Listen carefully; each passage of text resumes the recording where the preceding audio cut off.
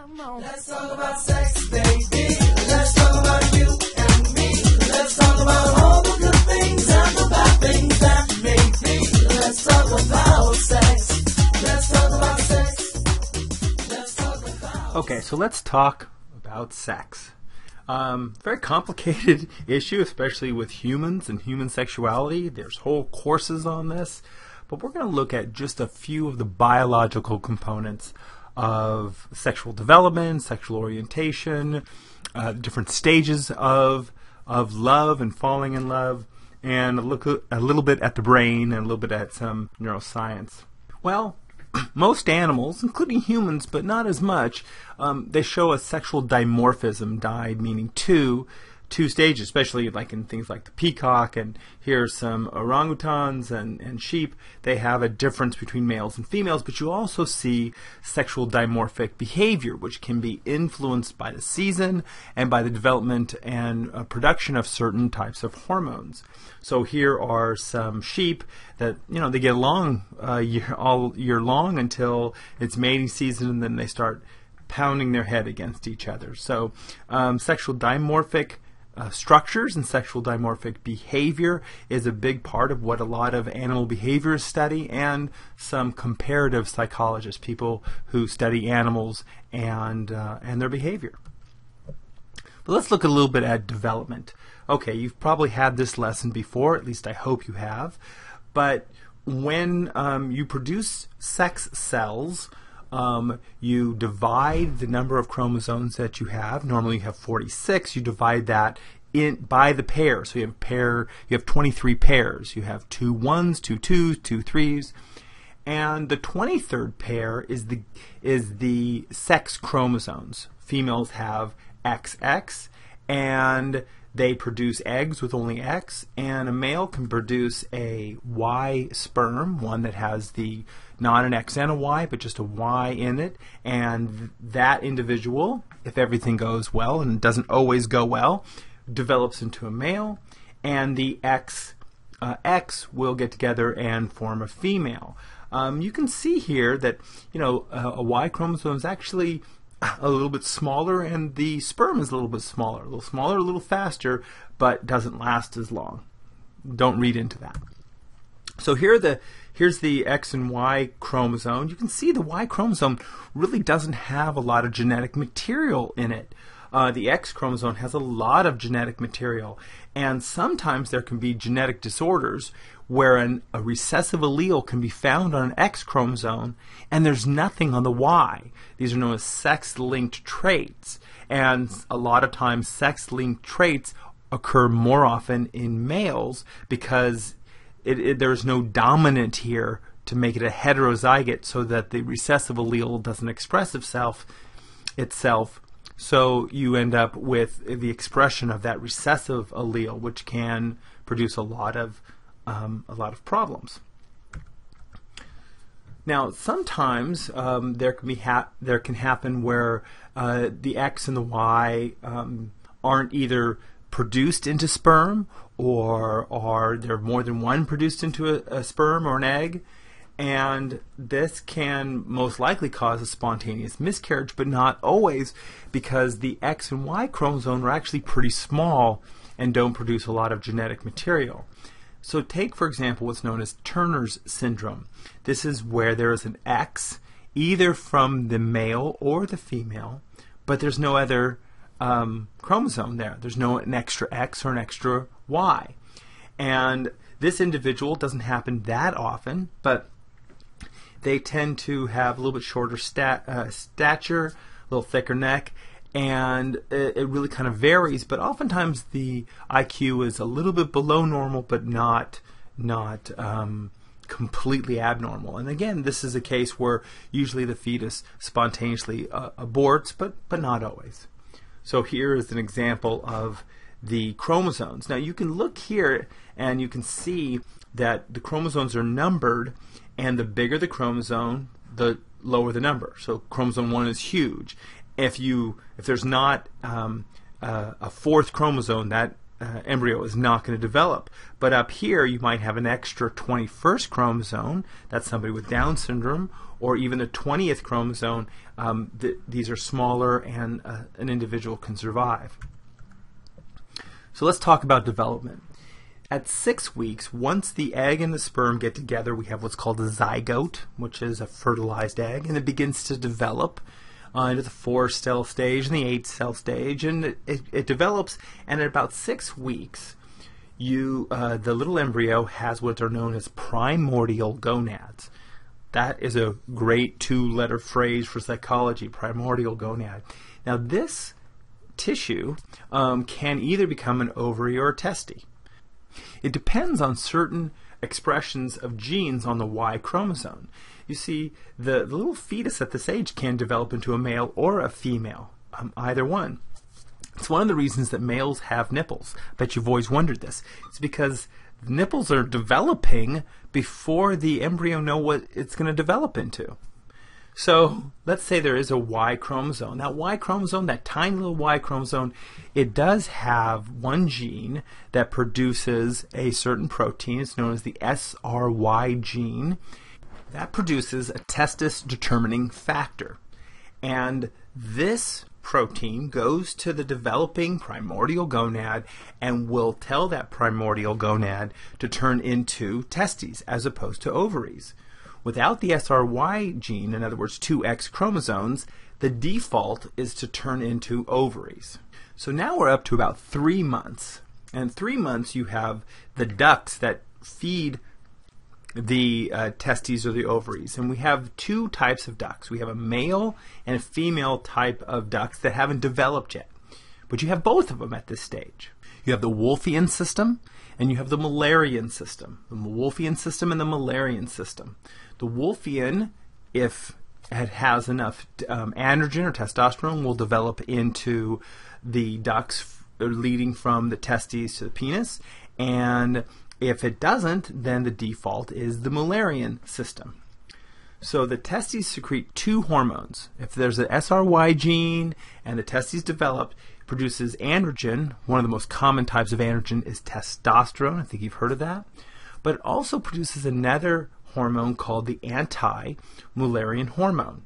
So the testes are producing androgen, which helps to turn the Wolffian system into the male ducts, and it produces a substance that makes the Mullerian system degenerate.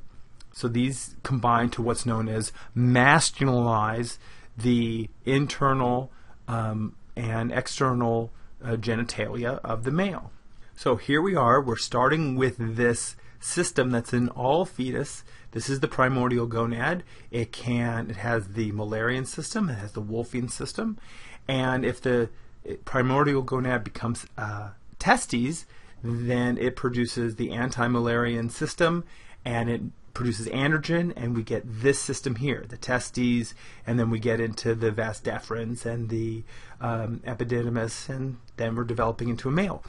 If that isn't there, if the testes aren't developing, no androgen, no anti-Mullerian substance, then the development is for the Mullerian system to turn into the fallopian tubes, the uterus, and the upper part of the vagina.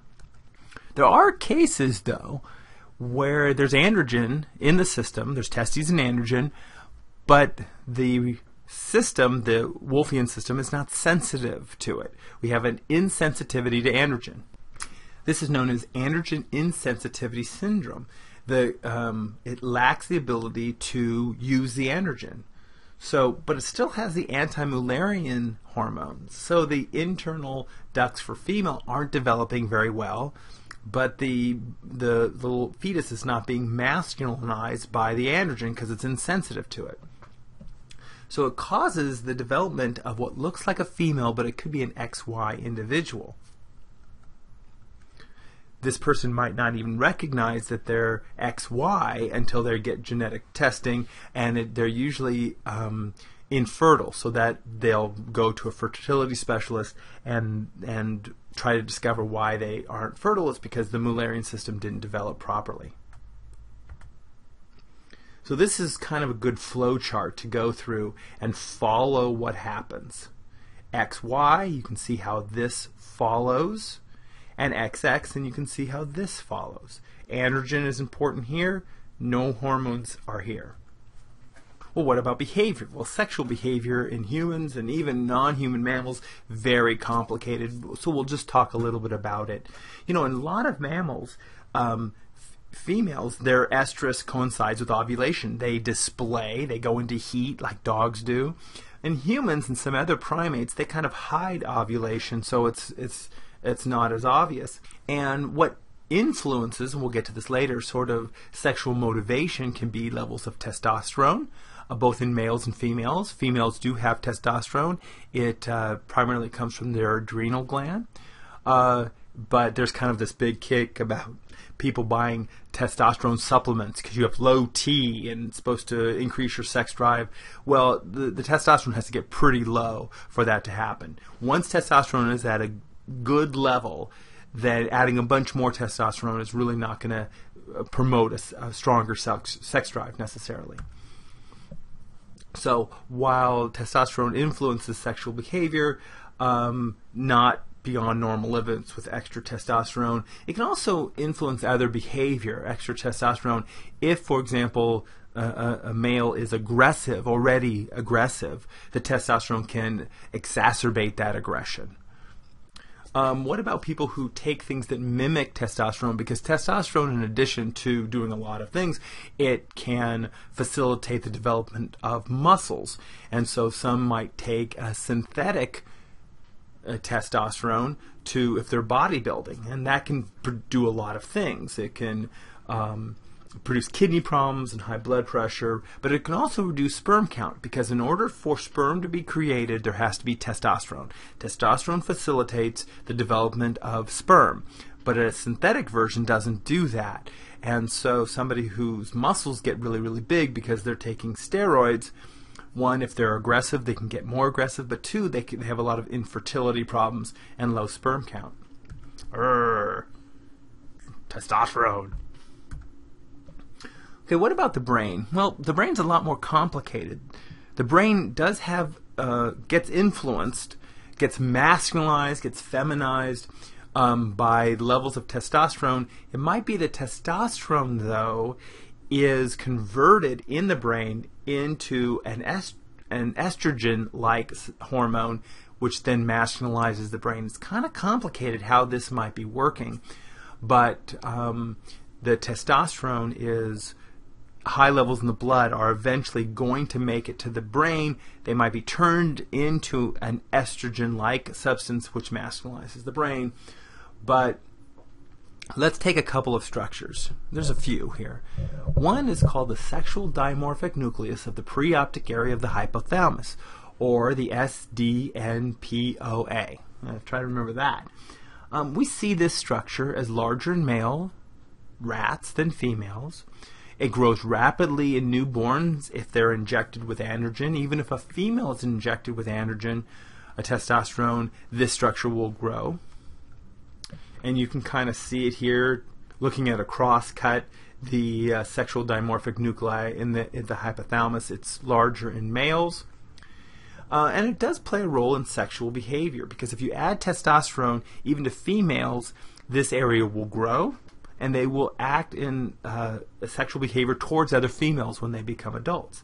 If you block it, if you block androgen from getting to the sexual dimorphic nuclei, then the male rat will show sexual preference towards other male rats and show more feminine-like sexual behavior. Now, the humans have a structure called the interstitial nucleus of the anterior hypothalamus. You can see it down here. And some people think this is sort of analogous to the sexual dimorphic nucleus. So what are some differences between the male and female brain? There are differences. And so let's look at a few structures here. The corpus callosum, the part that feeds the two sides of the brain, is a little bit larger in females. Frontal cortex can be lateralized a little bit different hippocampus, parietal cortex, a little bit lateralized. Amygdala, the amount of connections to and from the amygdala can differ between males and females. What about sexual orientation? This is the gender of the preferred partner. Heterosexual, hetero means different.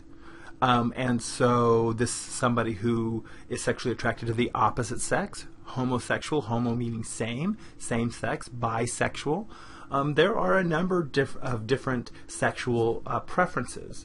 Now, for a long time, it might have been thought of as how this individual was raised and whether they had a domineering mother and whether they had a permissive father and blah, blah, blah, blah, blah. And there's no good indication that the childhood experiences, the socialization influences sexual preference or modeling for that matter, because homosexual couples that raise children, the children have no more likelihood of becoming homosexual or heterosexual than the general public. It's not this modeling kind of issue. And so we get into these kind of two theories of sexual orientation. One is called a social constructionism. That means that it's socialized, that it's taught, that it's modeled, that it's learned. This is not a strong theory in psychology or biology. And then there's what's known as the essentialism idea, that it's part of nature, that we are born with the sexual orientation that we're going to have. I mean, think about your sexual orientation. Who do you prefer to be attracted to? Could anybody teach you to do the opposite? Is it something that you had to be taught, or it's something that it just came naturally? So there's a lot of indication that it's genetically influenced strongly. There might be some influences of hormone levels and things like this, but it is, in terms of psychology and biology, it is a perfectly natural state to be in any of these states: heterosexual, homosexual, bisexual. These are naturally occurring sexual orientations, and in fact we see all sorts of sexual orientations in many other animals, especially the primates. And the other idea is that homosexuals don't have the level of testosterone heterosexuals do. That's not true either. There's a slight difference in that homosexual females have a slightly higher level of testosterone than heterosexual, but that number is pretty small.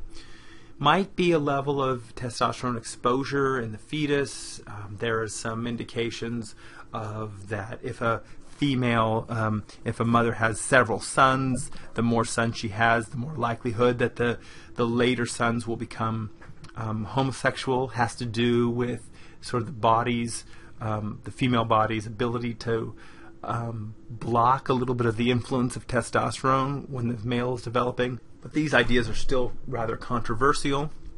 But there are also some structural differences in the brain.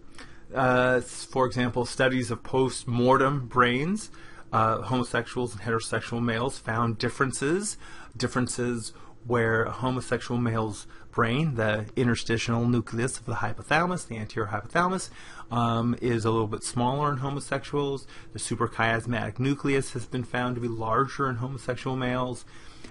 So there are some structural differences. For example, the lateralization that we see in heterosexual males isn't seen as often in homosexual males. So here's the interstitial nucleus, heterosexual, homosexual. It's just a little bit bigger in heterosexual males. But there's a lot of questions of whether this is caused by genetics, which probably has an influence, or behavior influences these structures as well. There's also some ideas that there's a strong genetic component. For example, if you look at monozygotic twins, identical twins, there's a very strong concordance. We talk about concordance as being likely in one and likely in the other. So 52% of identical twins, if a male is homosexual, 52% probability that the brother is homosexual. In dizygotic twins or fraternal twins, it's a high probability, so there's some genetics, more so than the general public. But this also tells us that there are other influences. And the concordance in females is 48% for monozygotic twins and 16% for fraternal.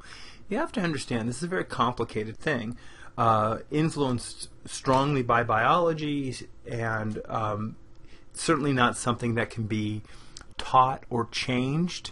This therapy to try to change somebody's homosexuality, extremely damaging to that individual. It doesn't work well. So it could be level of exposure to hormones. It could be genetic influences, probably all of these things. Not good evidence for parenting styles, as I mentioned.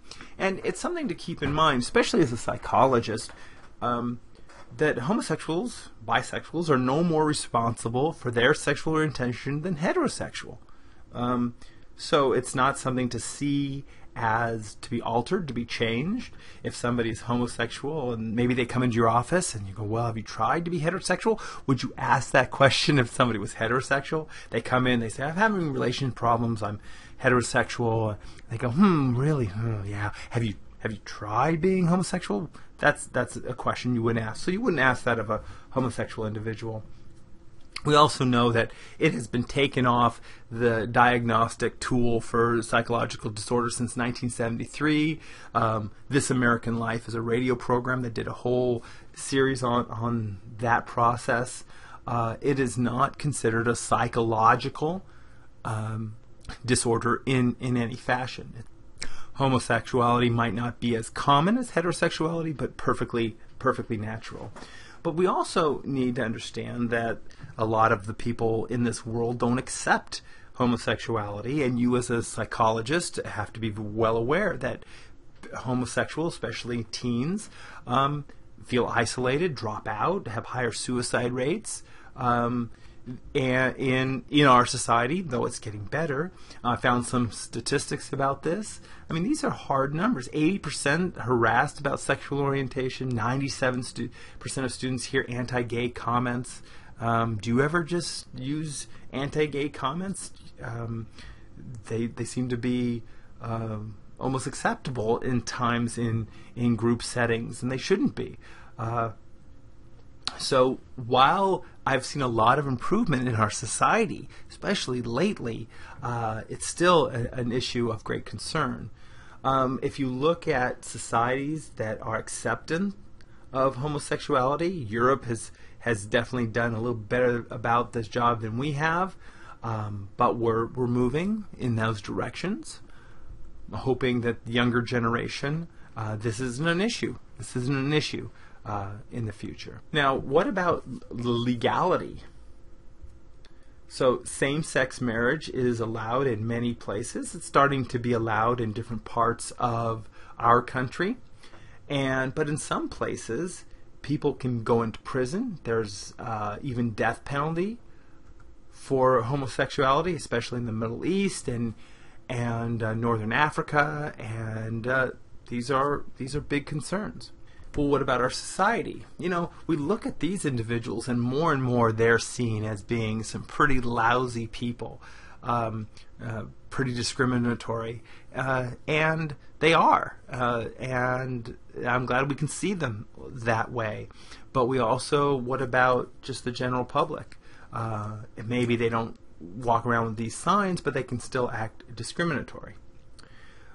This actually came out in 2007, so hopefully we've improved. But while hate crimes are down, anti-gay crimes are up.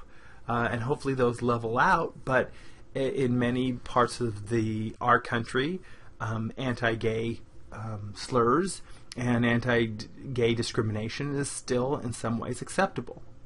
Do something about that. Okay, so let's talk about love and infatuation.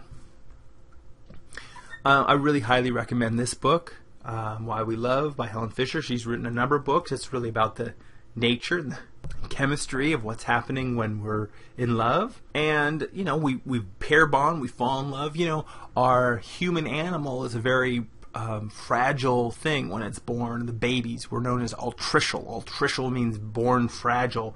And we need a lot of care, and oftentimes a community and couples and two people caring for our fragile little baby is a better thing, and so we've evolved to have these pair bondings, to have these connections, and it's a wonderful thing.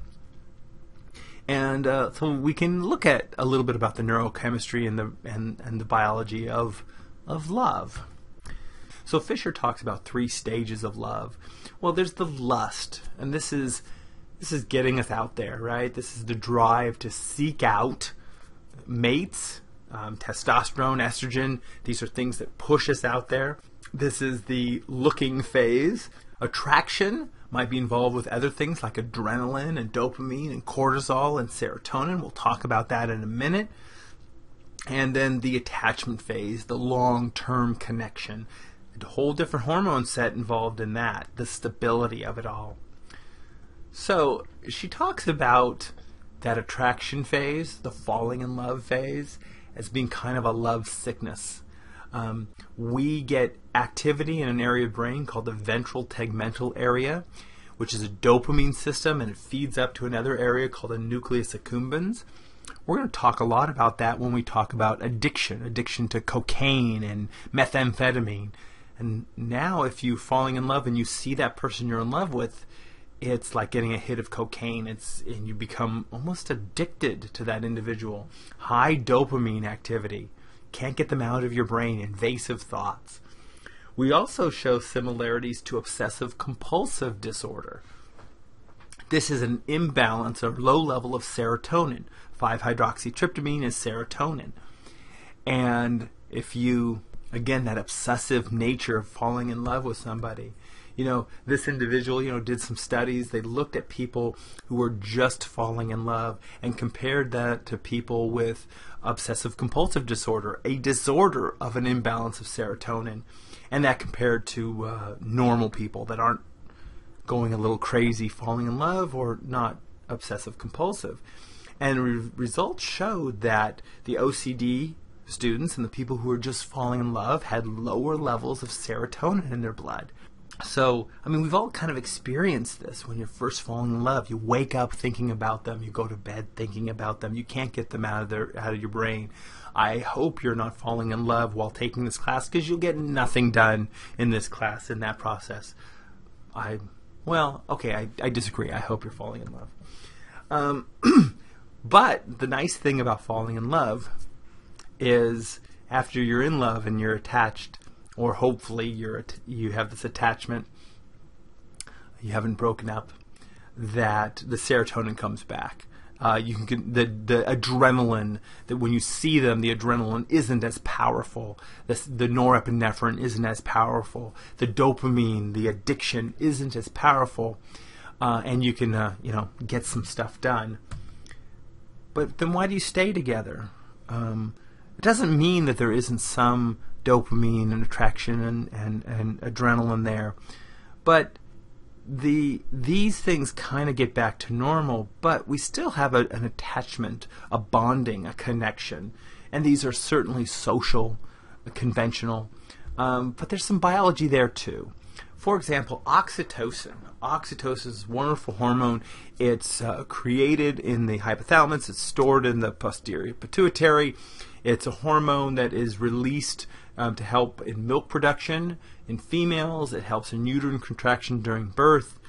It is released during orgasm in both sexes, male, and when they ejaculate, when they have orgasms, oxytocin is released. So is vasopressin. We'll get to that. But we also see these levels high when we're around the people we are attached to. It helps the bonding. The idea is that it's produced a lot when a little baby comes out, and so there's this attachment to the baby who needs a lot of help. We even see oxytocin levels go up with the father in the delivery room. This is that attachment, that bonding that's so important, but it's also important in bonding between people. And it increases with long-term relationship, plays a role in keeping people together. Vasopressin does this as well in males. Vasopressin is a hormone released from the posterior pituitary. It has a lot to do with water regulation in the kidney, but also might be playing a role in bonding. So let's take the example of the little prairie vole.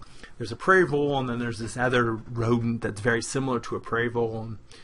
And some prairie voles mate for life. These wonderful little creatures, they get little prairie vole married.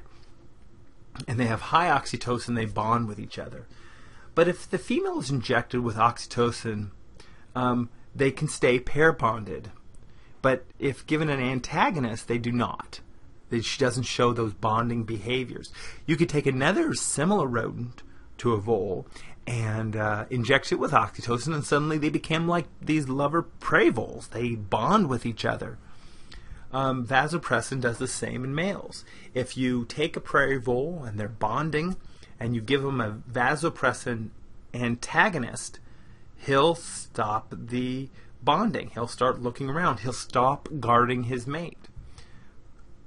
So, here's a funny little cartoon. Before mating, if a male is injected with vasopressin, he's in love, even if he's not a pair bonding vole. If a female is injected with oxytocin, she becomes like a pair bonding vole. Of course, the other little rodent's like, what the heck? And if a male is given an antagonist to vasopressin, he doesn't want a pair bond. And if the female is given an antagonist, look at that little loser, that's so sad, then she doesn't want a pair bond. Well, humans are mammals too. We have vasopressin and oxytocin. These may be playing a role in bonding.